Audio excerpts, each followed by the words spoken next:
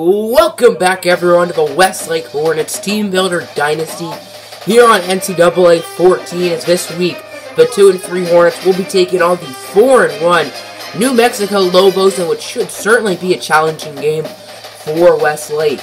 Last week, they took on the Illinois Fighting Illini, and Illinois barely beat them 27-21 in Westlake's lowest scoring game of the season. This week, the New Mexico Lobos are 4-1. with their only loss coming to BYU in overtime, 24-30. New Mexico has a top 3 rushing offense and a top 5 defense in all of college football, so this one will not be easy for the Hornets. Welcome, everyone, to University Stadium. The 2-3 Westlake Hornets and the 4-1 New Mexico Lobos are set to battle. Westlake will choose tails because tails never fails, and it indeed lands on tails.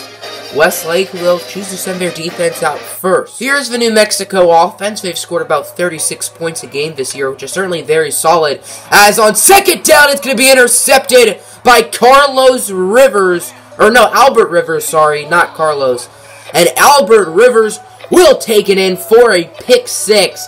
And Westlake will start this football game off with a score. Here comes out the New Mexico offense. Last drive they threw a pick 6. So can they rebound and score a touchdown? It's going to be handoff for Kentrell Moran on first down. And Kentrell Moran with a nice 12-yard run. Here's the Westlake offense, who relied heavily last week on the run, as Benjamin Gold did not have a great performance, throwing 0 touchdowns and 3 interceptions. As Gold scrambling, he finds a wide-open Rashawn Overstreet, trucks a defender, and gets to about the 41-yard line. Nice play right there by the senior wideout Rashawn Overstreet. It is first down and 10, Gold and Bostic in the backfield, as it's going to be a handoff for Malik Bostic. Bostic has a first down, gets by a defender, breaking his ankles, and Bostic will take it inside the 5. It is second down and goal at the 3. Bostic and Gold in the backfield as Benjamin Gold. Scrambling. Gold. He's going to look in the end zone, and he will find Deontay Daly for a 3-yard score, and the Hornets will make it a double-digit lead. We have an EA Sports Studio update as Fresno State beats the Air Force Falcons by a score of 35-21. Fresno State now goes to 4-2, led by 4 touchdowns from Virgil, and Air Force goes down to 3-2. In other scores, Hawaii beats UNLV 27-13. Nevada destroys San Jose State 28-7. And a very good game out in South Bend, as Iowa and Notre Dame looks like they're going to go down to the wire. This Westlake defense is one of the worst in college football, but so far they're doing very good today. They're down and 1. Can the Lobos convert? As Owens and Burston in the backfield, it's going to be a jet sweep for Reed. Reed is a first down. Reed breaks a tackle, and he's going to get 15 yards. It is third down and 6. New Mexico's 1 for 2 on third downs, 50% so far this afternoon. As Burston, he's going to look to pass it. He's going to scramble. He gets by Conrad Novak. He's going to fumble it, and it's recovered by New Mexico. That will be a first down, so New Mexico is lucky to keep the ball. That was Mel Flint who forced it. It is second down and goal at the 3. About a minute 15 to go here in the first quarter. Handoff for Villigent, but he gets wrapped up behind the line of scrimmage by Triple V. Victor Van Victor, who has had a very quiet season. Third down and goal at the 3-yard line. New Mexico is 3 for 4 on third down, 75%.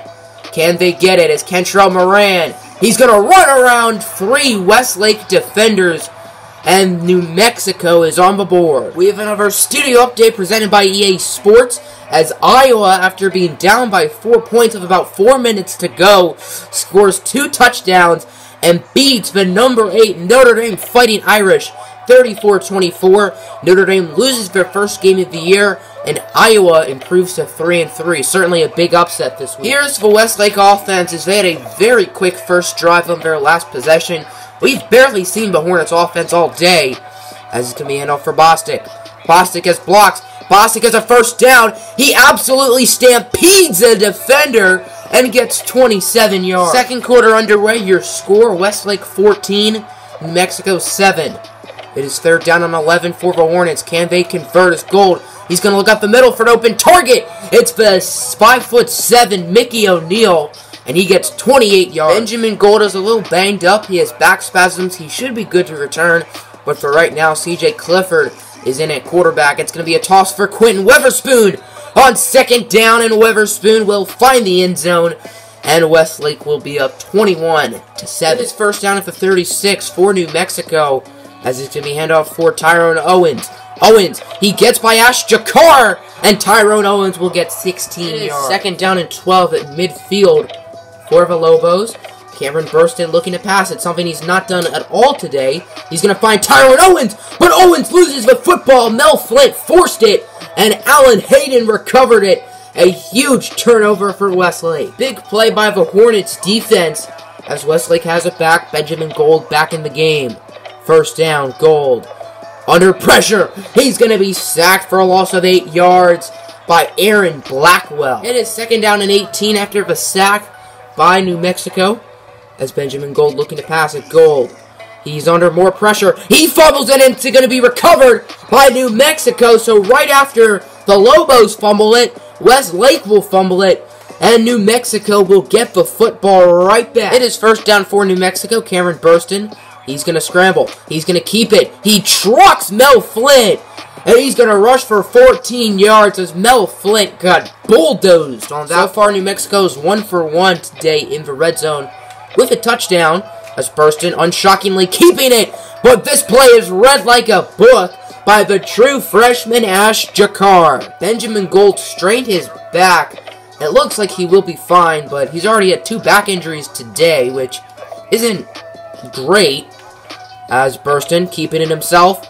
Again, Burston has open room, and Cameron Burston will score, making it a 1-score game. Westlake had a quick 3 and out, so can New Mexico take advantage? It is 3rd down and 10. They're going to need to convert if they want to have this game tied at halftime, and they do. Is Drennan. There he goes down the field. Gains 34 yards. It is 3rd down and goal at the 3. This is a huge play for New Mexico. It's Burston over to a wide open Delane Hart Johnson, and the Lobos will tie it up. It is 4th down and 1. Coach Mason Conway has decided to go for it, as Benjamin Gold, he's going to scramble. He's going to run with it. He'll get an easy 1st down, but he loses the football, and it's recovered by New Mexico. So Westlake gets the 1st down, but Benjamin Gold fumbles it, and the Lobos will get it. The Lobos kicked a field goal as they're now up 24-21. About 3 minutes and 20 seconds left here in quarter number 3. Benjamin Gold scrambling with it. He's under pressure. He gets sacked for a loss of 11 yards. Excellent shoestring tackle by Titan Saltis. It is 3rd down and 17. Westlake's offense has been very bad the past couple drives. As Gold, he's going to have plenty of time.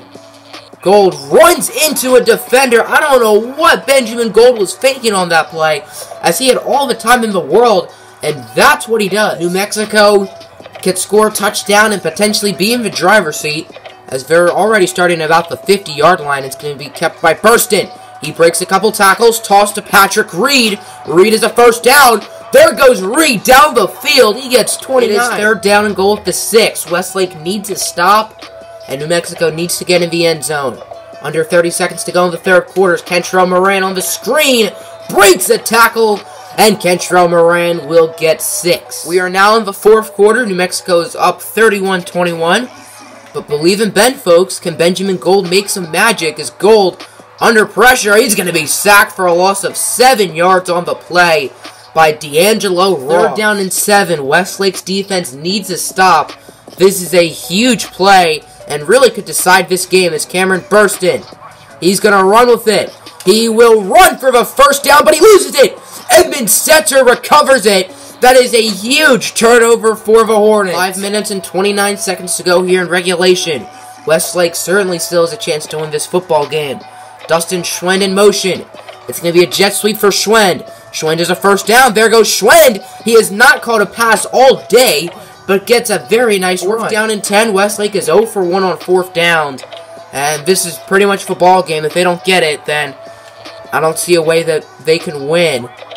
As Gold, he's going to look deep for a wide open. Rashad Overstreet. I don't know why he dove for it, but he still was able to get Westlake kicked a field goal. It's now 24-31.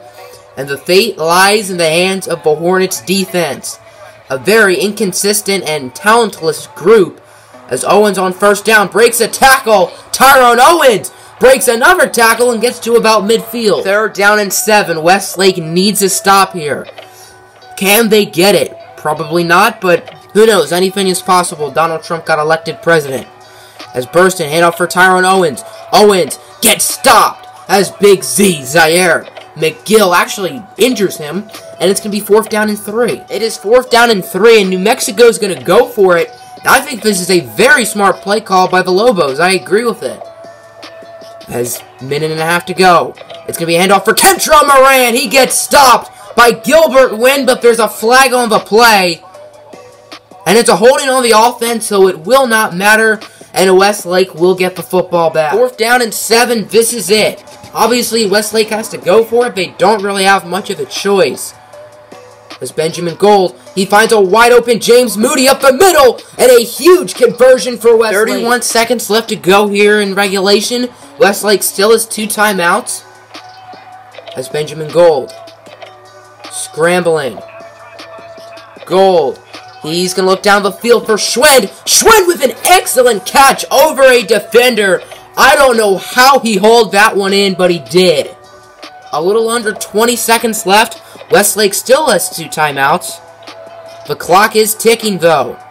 As Gold, scrambling, he sees a wide open James Moody in the end zone, and this game is tied up, assuming Calvin Richardson doesn't miss the extra point again. This is Westlake's 2nd time playing a Mountain West opponent this season.